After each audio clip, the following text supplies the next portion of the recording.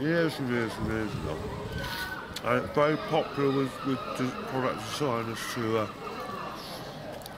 do the L word, love word, and products. So I've been tossing about with the idea of, you know, whether to concentrate on that or on pictures as a whole. You know, it's difficult to say because there's so much you can do with words, word design. You know, sort of.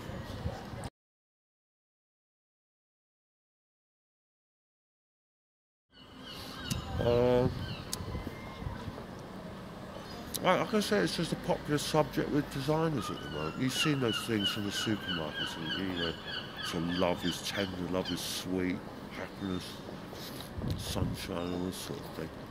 I think it sells a bit.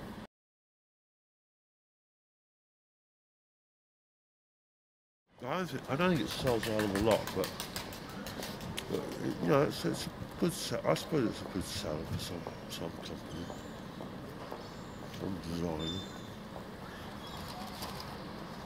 I'm just testing the water, you know, because the market as well. Because I do lots of other pictures, but I've shown them off before. But this is the sort of product that I'm a sort of graphic designer and art, and this is more product design. So I thought I'd test it out, see if anybody might like it. You know. Trying to work out a price. I mean, you know, some people would say just a couple of quid. I think there was a bit more than that. I think it was a 5 or a 7 or something.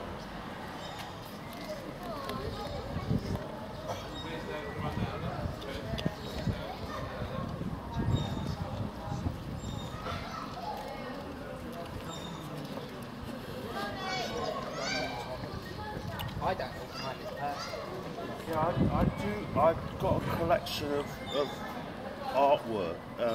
Like I said, I train in three-dimensional. I do a lot of graphics, and I've got loads of pictures that I've done at home. But it's I like this. I like going back to products, three-dimensional. You know, I've got a lot of ideas. Of course, one's limited, you know, how much one can do on one's own. You know, be better off in a group, but it's not easy to get together. I'm in touch with Mind. They sort of might. Love is in the air. They've got occupational therapists, and they do lessons in pottery, artwork, crafts, and all sorts of things like that, which interests me. You know, I could probably get together with them. They've even got a charity shop. You know. So that's probably what I'll do. I'll try and get a bit of support from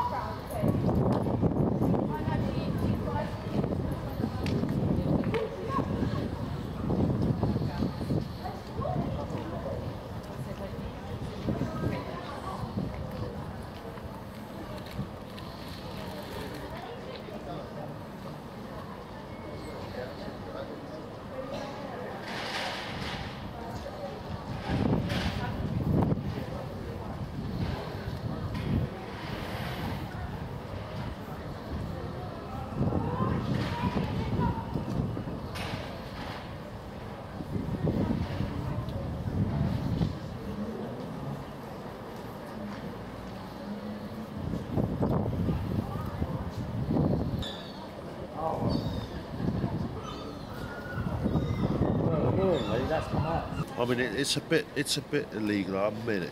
You've got to should have a street trader's license and only operate on Thursday, really. But I always do it.